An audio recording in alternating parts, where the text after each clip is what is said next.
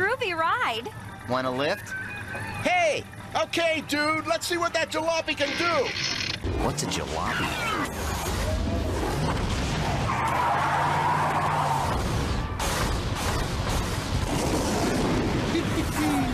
First off the line. Yeah, I'm sure they're feeling pretty silly right now. Hey guys, Zack here, and welcome back to Megas Month. So today's episode, Viva's Las Megas, is first and foremost, the name is just fun. So if you guys don't know, there's a Elvis Presley song and a movie called Viva Las Vegas, and that is what this episode's name is referring to. It is in fact a reference to that. Or it is in fact a reference to both of those things. So yeah, first and foremost, we're starting it off on a pun, which obviously kind of fun. But in any case, this episode, sure enough, is centered around the city of Las Vegas in Nevada, which I have never personally been to, but I've been told it is like, it has a lot of, it's a very, well, basically it's where people go to just kind of, it is the gambling center of the world, basically, is what it is. It is the place where you can literally go to Vegas, and there are a lot of different things in Vegas that you can do. You can gamble, but you can go to video game conventions, you can go to a bunch of other things. It is a very big commerce-heavy city. I will mention that. I've never been there, but that's what I've been told. But in any case, as we find out, Coop is actually on his way to Vegas in Vegas, and of course, he, Jamie, and Kiva are excited, are going over to Las Vegas, and Coop and Jamie are both very excited to be able to go to Vegas, and point out that they can't wait to go there because as Coop mentions, he's actually going to be going into a video game competition to actually kind of prove his rank against the world, and that he's been practicing all week for that. And Jamie's just excited to see all the showgirls in action, which of course it makes perfect sense for Jamie to say something like that. Whereas Kiva admits she's never had the opportunity to actually go to Vegas, and when Coop and Jamie just kind of look at her and ask how that's even possible, she then proceeds to remark that unfortunately, and this is kind of sad, the Glorft actually started their invasion 13 years before they were born, and before she was born, and the first city that they actually destroyed in their display of power was unfortunately Las Vegas. So yeah, unfortunately, yeah, Kiva was never able to actually she was never able to actually go to Vegas because it was destroyed by the time she was born. So yeah, she never got to go experience it, and for that reason is equally excited as the boys to actually be able to finally get the opportunity to go to Las Vegas, because she never got the chance to, because it had been gone long before she was even around. And of course, Coop and Jamie point out that it is actually one of the best places to go in the world, and explain that you can do anything in Vegas. And sure enough, the two boys then proceed to go into completely different visions about what they think Vegas is like.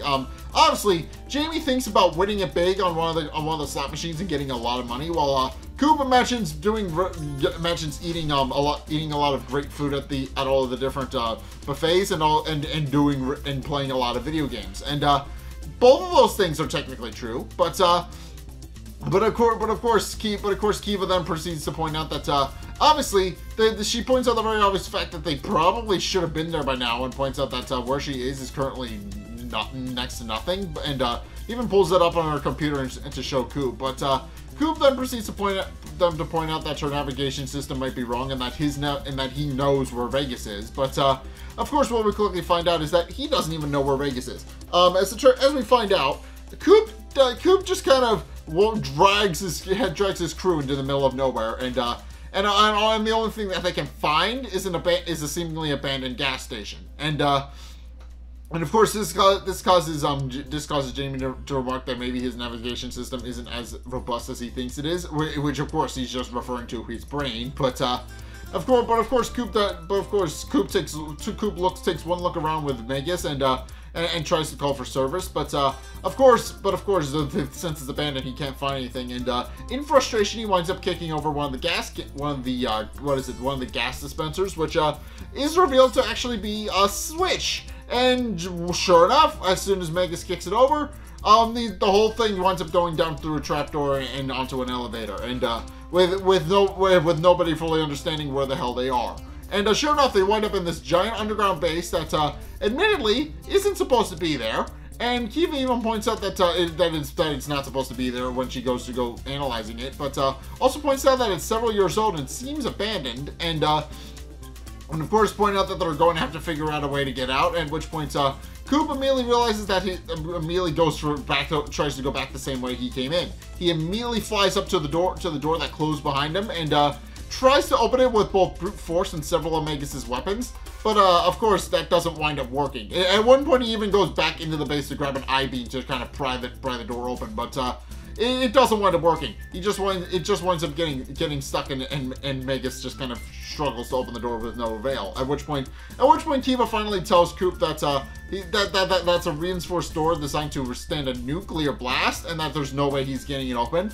At which point Coop remarks that apparently he can't actually test that theory because as it turns out, and it's not explained how or why, but Coop, for whatever reason, Megas just has a nuke, and it's not even really explained where Coop got it or why he has it, but it's revealed that Coop just has a nuke for some reason, and while he's not allowed to use it for very obvious reasons, and of course Jamie is actually shaking like a leaf in his seat, because which kind of confirms the fact that yes, this is indeed Megas' most powerful weapon, and of course is in fact a weapon that is too dangerous to actually use, especially in a closed space. Kiva eventually dissuades Coop from using it, telling him that they're obviously not going out the same way they came in, and so that they need to look for another exit. And of course Jamie is obviously shaking like a leaf. So just make a mental note of that. Coop just has a nuke. That just casually, for fun, he has a nuke. I don't know where he got it, but he has one. But and even Coop's just like, what's the point of having a nuke if I'm not allowed to use it? And there's a very good reason why he's not allowed to use it. Everybody knows what a nuke is, what it does. No, he's not allowed to use that. And now I'm just imagining him accidentally setting that off in the middle of a battle and just killing everyone. I'm just imagining that, because that's something Coop would canonically do. That's something he would absolutely do by accident.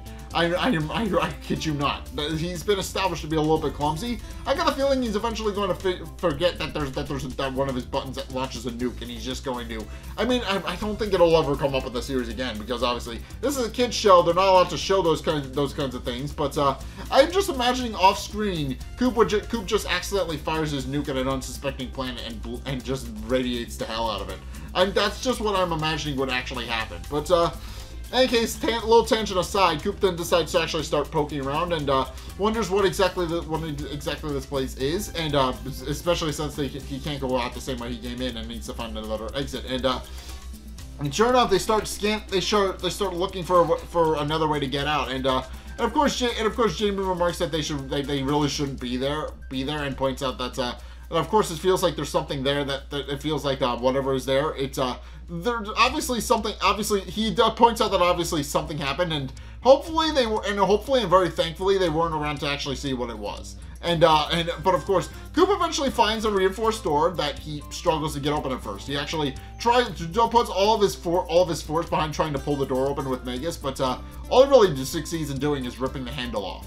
And of course this winds up. This only further determines Coop, and Jamie, even though Jamie and Kiva both point out that they probably shouldn't go through whatever that door is, since obviously whatever it is, they're not going to be getting it open, and of course Kiva even remarks that Coop should probably approach it with a little bit of caution, but Coop kind of ignores her, pointing out that the place is dead and that there's nothing there that he could actually disturb, if there even is something here, and then proceeds to actually punch the door to successfully break the door open, only to discover that the room that he was trying to get into was airtight and just sucks Megas in, alongside all of the air that is just suddenly has to rush in to fill this vacuum space that was behind the door Coop opened, and eventually the door does wind up closing. The door does eventually reclose itself, but But at which point Coop utters an apology to Kiva and Jamie, pointing out that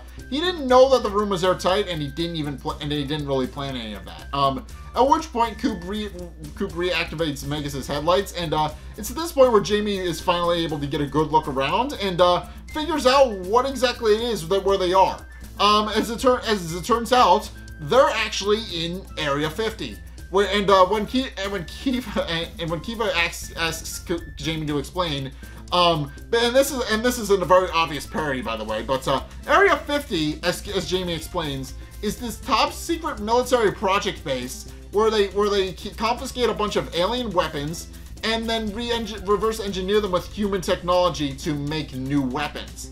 And sure enough, the place is just littered with old alien crap. It's filled with old UFOs, weaponry, and a whole bunch of other discarded technology that's clearly hasn't been put into use for a very long time. There's tanks, there's air fighters, there's a whole bunch of other things surrounding the place, and of course, this is this point where Kiva then asks how Jamie actually knows about all of this if it's so top secret, and Jamie just remarks that obviously because Area 50, that he just explains that he saw it on TV and that there were a lot of documentaries about it, and although nobody could actually prove that it existed until now, and of course Coop then proceeds to point out that that's probably all just stories and that there's probably nothing down here that's actually worth worrying about. And sure enough, continues to actually poke around a little bit to actually look for things, and eventually it finds a door labeled RECR, or just Wrecker, as I'm going to shorten it to. And of course Coop then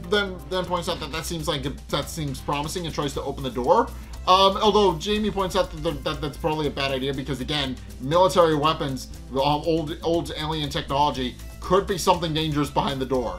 And of course, Coop once again points out that there's probably nothing down here regardless, and proceeds to actually open the door.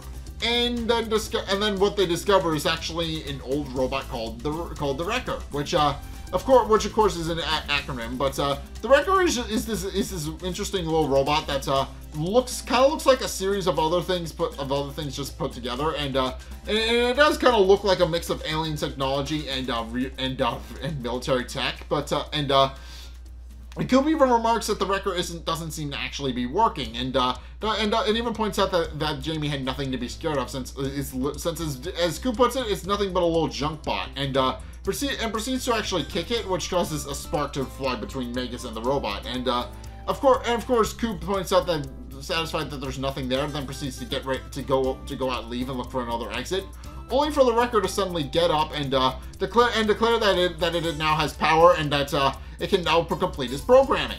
Of course at this point then proceeds to attack Megas, and Coop then points out that it doesn't know what the robot's deal is, but it picked the wrong fight, and immediately tries to go and attack the Wrecker, but only for the Wrecker to actually grab him back, and what Kiva quickly discovers is that fighting the Wrecker directly is actually a really bad idea, because as established when Coop kicked it earlier, and more so when he tries to fight it, the Wrecker has the ability to absorb electricity, in order to power itself, which basically means that for every extended moment that Coop is actually in contact with it, it's slowly sapping Megas' power in order to fuel itself. And of course Kiva points out that they need to figure out another way to actually defeat it. So Coop instead points out that he knows that he has the robot exactly where he wants him, and then proceeds to actually charge at it, only for the Wrecker to actually disassemble itself, which is actually kind of reminiscent of the Transformers, specifically the Constructicons that are able to just reform themselves and piece themselves together and that kind of thing.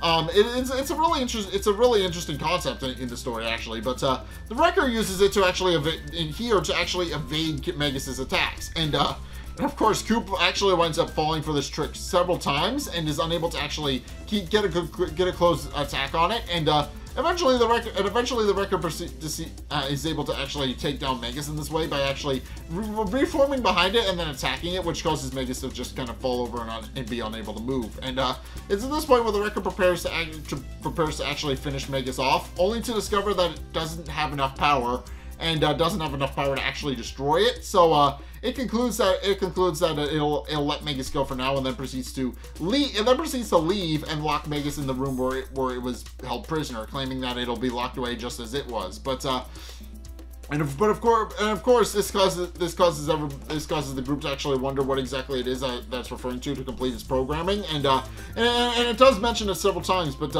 then proceeds to actually rewinds the tape deck on its belly button, and it reveals that what it actually believes to be its enemy, and it basically just declares that everything is its enemy, which is problematic, but of course, it also points out that its power is insufficient and that it'll be unable to actually complete its programming, at which point Kiva comes up with a really brilliant idea, which is that the only way to actually defeat the Wrecker seems to be to just let its power eventually run dry so that it's unable to actually fight back. And Coop then decides to actually gloat at it by pointing out that's very easy, and that the only thing within 100 miles that it could actually sap electricity from is Las Vegas.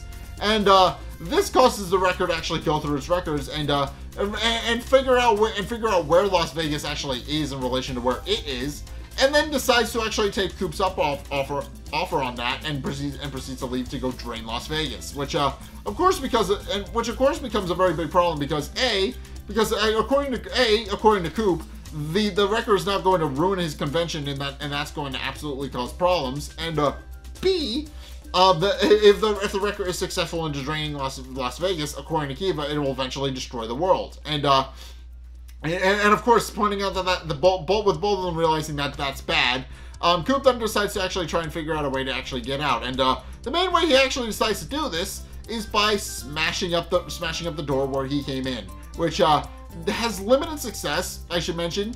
And while he's trying to do this, the Wrecker does eventually find its way to Las Vegas and starts smashing up the place. And funnily enough, Goat and Georgie, they're both here for some reason. And as we find out, they're actually there to actually play a game called Volleyball Babes 6000, which is a very obvious reference to what is it? To Dead or Alive. If you've never played the Dead or Alive series, they're basically specifically the volleyball spin-off of it, but basically the Dead or Alive volleyball spin-off of it is it's just an excuse to see hot girls play volleyball, and that's basically what the whole selling point of the volleyball games are. That's it. It's just, it takes the girls from the Dead or Alive series, puts them in a volleyball game, and that's it. That's basically the whole selling point. And granted, it's a very good one, but it's still I've never played Dead or Alive, but I've heard good things about it. I may check it out at some point. But in case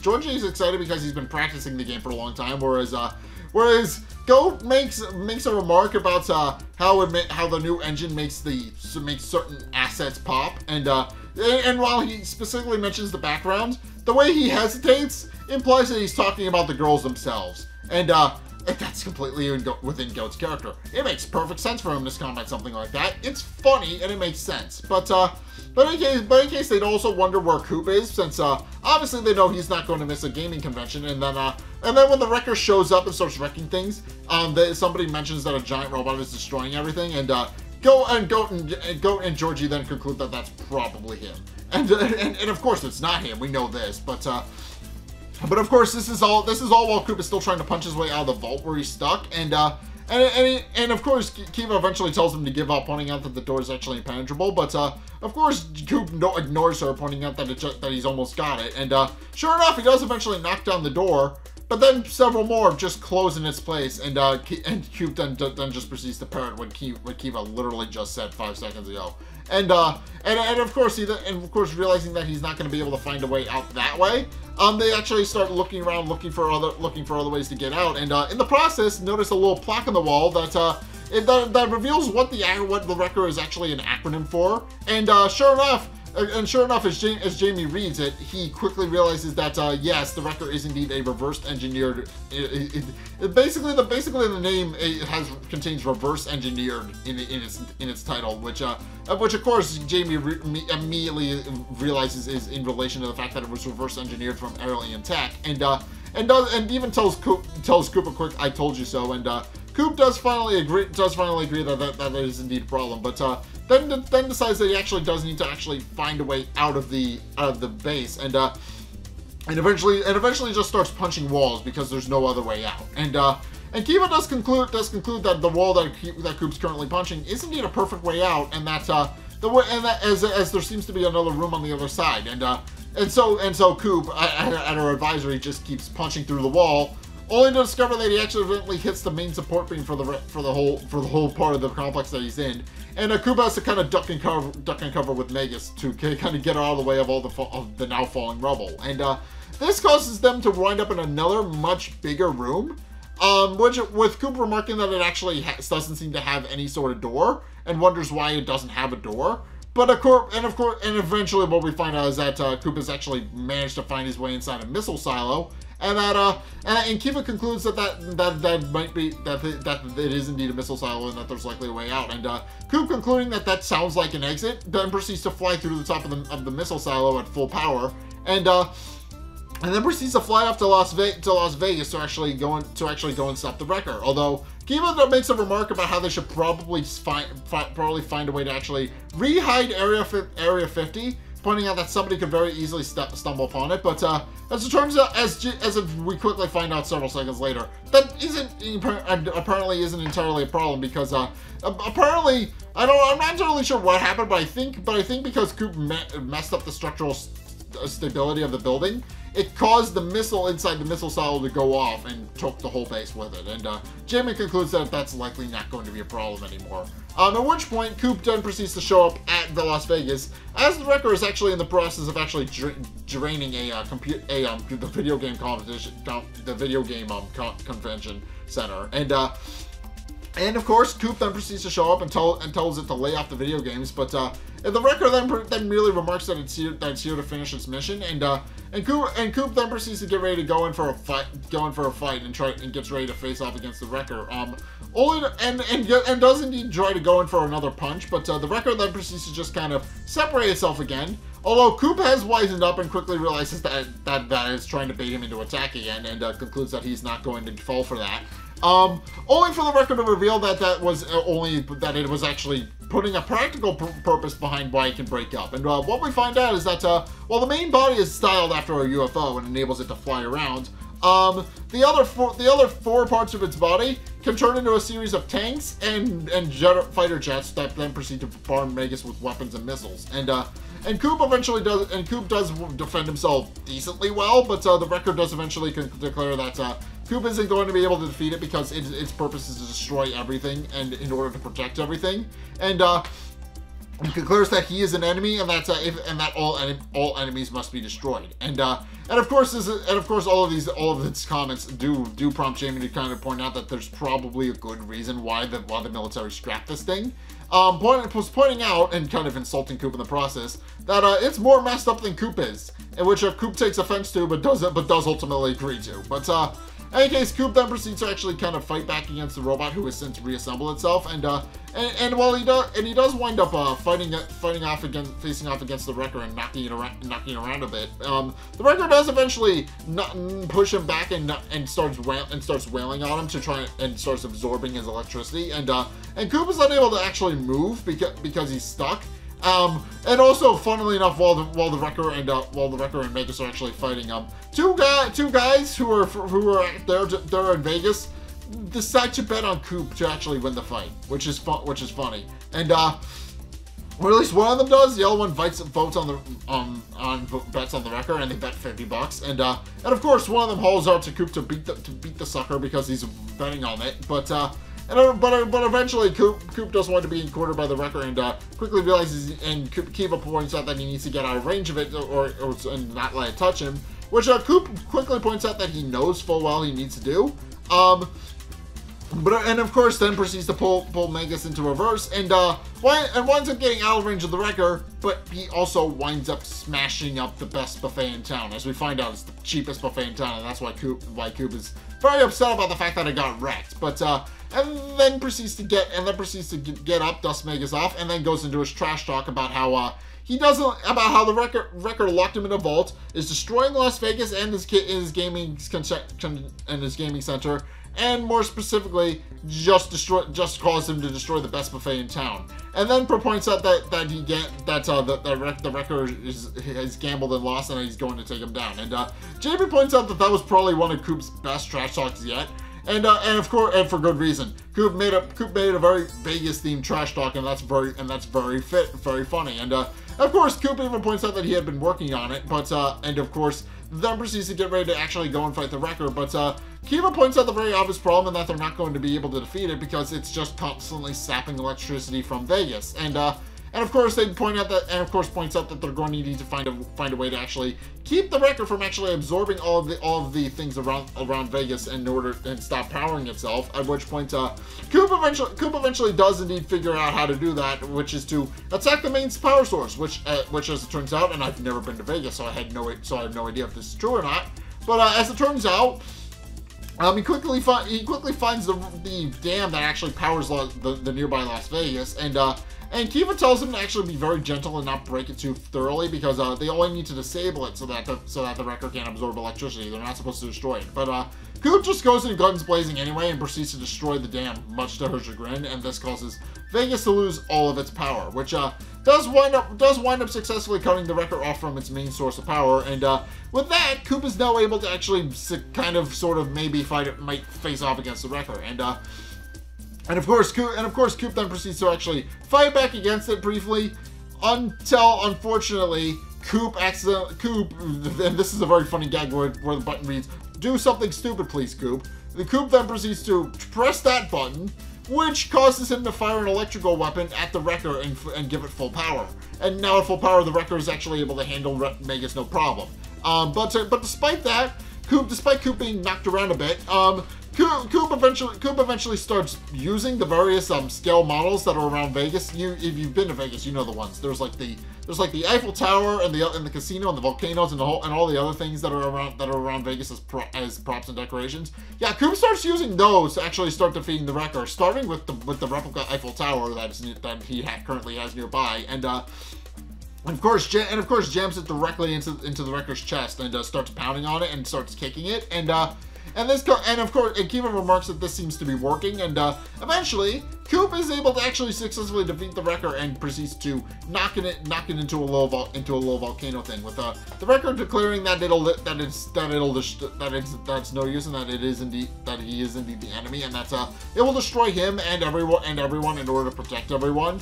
And Coop eventually, and of course, Kiva quickly points out that they're going to need to find a new place to put it, since obviously Area 50, the place where it was contained, is no longer around.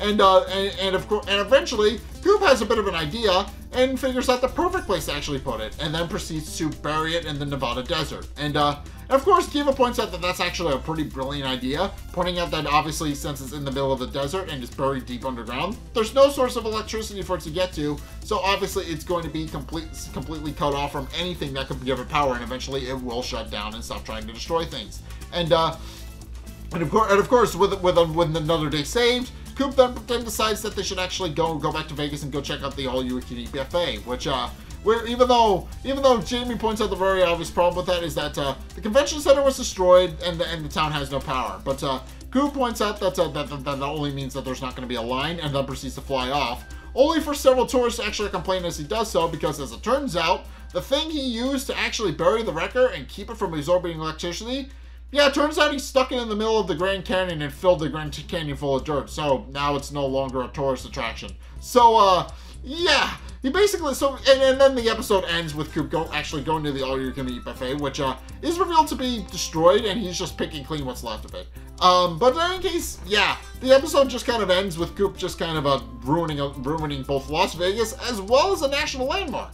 So, yeah, again, this reinforces the idea that Coop is a very destructive person, even if he doesn't mean to be. He's just an idiot. That's it. But But yeah, this episode is fun, and that's well, first and foremost, it spoofs on the very real Area 51, which which I should mention is a research and development thing. It is a research and development thing in real life. It is designed to actually research technologies that the military can use, but the jury's still out on the possibility that it may in fact be a place where they actually hold all of the alien tech that they found and all of that kind of stuff. It's not explicitly. I mean that's probably one of the longest running conspiracies. Nobody really knows what Area 51 has in it. Nobody knows. It is a top secret facility where the military develops all of their weaponry. And of course, nobody has ever been in there except the military. So of course, people have started speculating about what kind of things they have behind those impenetrable doors, and that has led people to come up with a lot of wild conspiracy theories about how they've captured aliens and stuff and are experimenting on them to create their weaponry. And I'm not entirely sure if that's verifiably true. I mean, there is the possibility of aliens existing in real life. I mean, nobody can confirm or deny that. The space is massive. There are, I don't know, maybe like quadrillions of planets. There's a lot of possibly inhabited planets across the solar system. And the possibility that there may or may not be intelligent life out there, that's a very real possibility. I mean, none of us, we've never encountered anything else like us, so we don't know for sure, but that's definitely a real possibility. And that is something that a lot of series have spoofed on, about the possibility that there is indeed something in life elsewhere in the universe. That is a very real thing. But I don't think any of it has actually found its way to Earth. That's the big thing. I don't think any of it has. If it had, then obviously we would have known. Then obviously somebody would have known about it. Somebody would have seen something. That's a very big thing. But I mean, that's obviously something that you can't really cover up. Obviously, if aliens suddenly appear on Earth, that's not really something that you can just cover up and make go away. I mean, that's not. I mean, eventually somebody's going to figure out about it. There's not much you can do about that. But more specifically, this episode is also just destroys Las Vegas. That's the main takeaway from this. That's the main thing from this episode. Coop winds up destroying Las Vegas as well as the Grand Canyon. That's how the episode ends. He destroys both. And also, I feel like I need to bring this up again. Coop just casually has a nuke that he's not allowed to use. So that's a thing that the series will just kind of introduce as a plot device and then lampshade and then never bring up again. That's a very real thing that Coop has. That's terrifying. Coop's established to be an idiot. He's established to be a bit of a screw up who occasionally destroys things by accident. Actually, he does that all the time, in fact. But yeah, I can very well see a very real scenario where Coop accidentally blows something up with his nuke. I can very well see that. That is something that the series would absolutely do if it hadn't been produced for Cartoon Network. That is absolutely something they could get away with had it been produced for Adult Swim or HBO Max or literally anything else. If it had been around for HBO Max and Adult Swim, it kind of entered production like after any of those were even remotely close to existing. So yeah, that is indeed a real thing. If the series does eventually come back, though, that is definitely something I would see them actually doing at some point for a plot line in an episode. Coop just accidentally shooting something with his nuke. That's absolutely something I would expect the series to do at some point, when and if it comes back. Of course, there's a bit of a complicated thing, but I'm getting to that. I'm building to that. I will eventually explain why Megas kind of went under and is never coming back, or at least is not for a while. So yeah, just put a pin in that. I will eventually explain everything. But in any case, yeah, that's my review of Megas XLR. What did you guys think? Let me know in the comment section down below, or over on my Discord server, link in the description. Anyway, thank you guys so much for watching. If you enjoyed, be sure to like, comment, and subscribe. Also, be sure to follow me on Twitter in the description below. Be sure to check out my Patreon if you want to help support the show. It's only a couple bucks a month. It does really help me out. And you guys get access to a bunch of cool perks down on my way saying thanks. So be sure to check those out. Link is down in the description. And finally, if you want to see more content from me, then be sure to check out what's linked in the end screen. The top video is the most recent video. It may or may not be this one. Whereas the bottom link is actually the link to the previous one of these that I did, Courage Month. If you guys haven't seen it, I did a series on Courage the Cowardly Dog. I've done one of these on Courage the Cowardly Dog. I've done one of these before. This is my second one of these I'm doing, and I would love to do more of them. So if you like both this one and Courage Month, be sure to continue to support me, because I'm planning to do some more of these in the very near future. I hope you guys will be around for those. But in any case, yeah, thank you guys so much for watching. As next time, I will see you guys in the next video. Peace.